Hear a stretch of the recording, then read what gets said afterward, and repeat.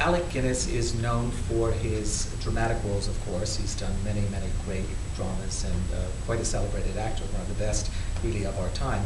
But he's also known for his early comedies. And most of the films we'll be screening come from the Ealing Studios in Britain, but a few of them from studios in the United States. And they're just great. He's just the king of the deadpan face. Things like films like The Lavender Hill Mob, The Man in the White Suit, Our Man in Havana, just really, really wonderful films. And we're really looking forward to this series. We haven't shown many Alec Guinness films here, and it's about time.